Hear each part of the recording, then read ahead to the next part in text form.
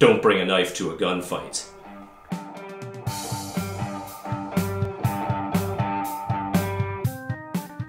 Hi, I'm Professor Steve Gideon from one of the largest entrepreneurship programs in the world at the Ted Rogers School of Management at Ryerson University in Toronto, Canada. But today, we're coming from the deep woods to give you hunting advice. Here we are in Northern Ontario, out in the bush. Before we get started, I'd like to thank my good friend, Professore Matteo Vignoli. He's a design thinking expert from Bologna, Italy, where he first introduced me to the idea of a lot of these analogies of hunting as a metaphor for that searching that you're doing using entrepreneurial effectuation-based tools. First piece of advice is use what you can.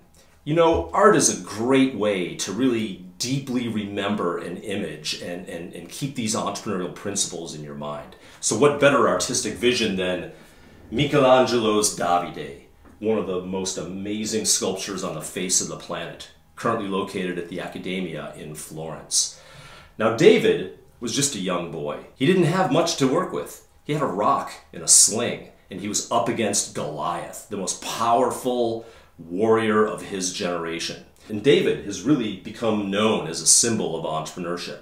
Armed with only his own belief in himself and his character and the righteousness of his cause, he went out to face Goliath alone, a young boy with a sling and a rock. And he beat him.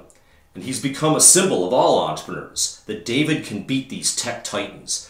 But the thing is, this is the bird in the hand principle. It starts with who you are, belief in yourself, and using what you can.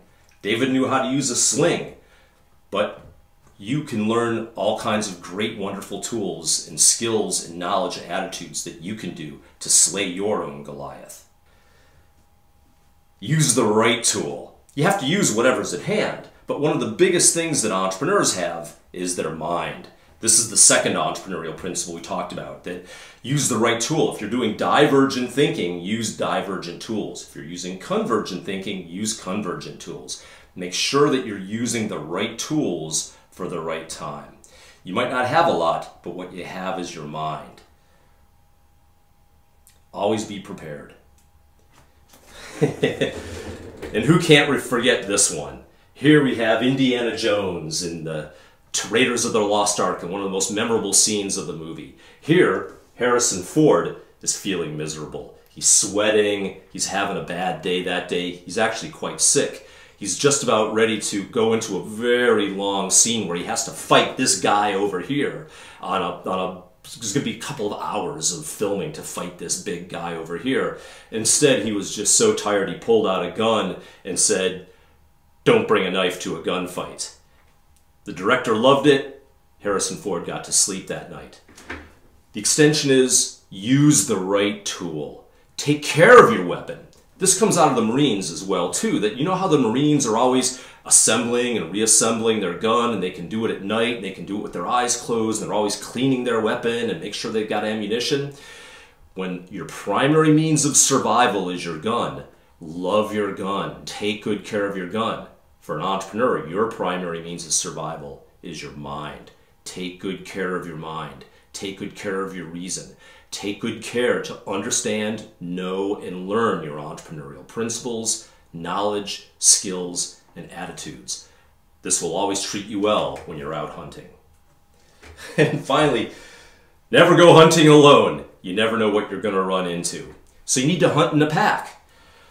You're looking for weak signals when you're out hunting. If you're looking for a rabbit and you're going in one direction or the other, you know, the twig might not be that broken or the trail might not be very strong. So it helps when you're with a bunch of other people. This third entrepreneurial principle of radical collaboration is also true when you're interviewing potential customers and users. That while one person is focusing on developing empathy and making a connection with the possible customer or user, you need your partner there with you to be taking notes and making sure that you asked all the questions. This comes out of the third entrepreneurial principle, radical collaboration and radical candor. Never stop hunting. This really comes out of the entrepreneurial skill set of alertness, proactivity, curiosity, networking. You're always selling. You're always pitching. You're always talking. Never let it sleep. You're always proactively practicing in order to build those skills. Think like your prey is the next one.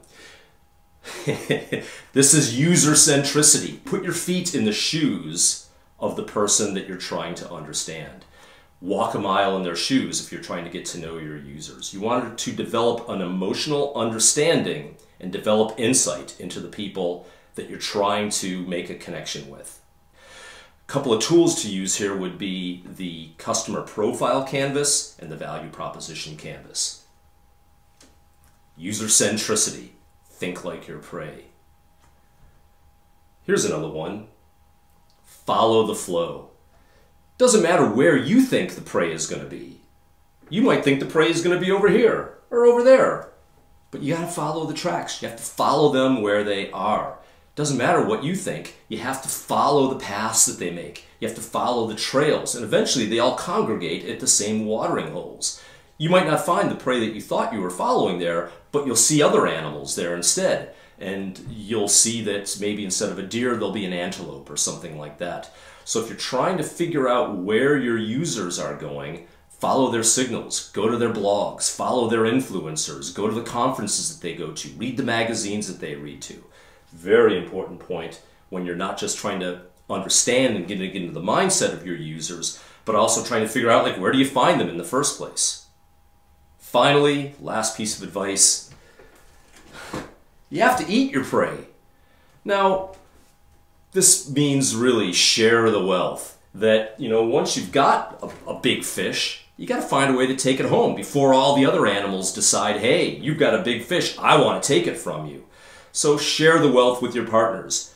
Dig the well before you want to drink from it. Be sure that you're good to the people who came with you and that you're helping out everybody else, because the next time you might not be able to eat, you'll be darn sure happy that they're sharing with you. Thank you so much for joining. I hope you found this to be an entertaining video. Don't forget, entrepreneurship's like learning how to play the guitar. Turn it up to 11.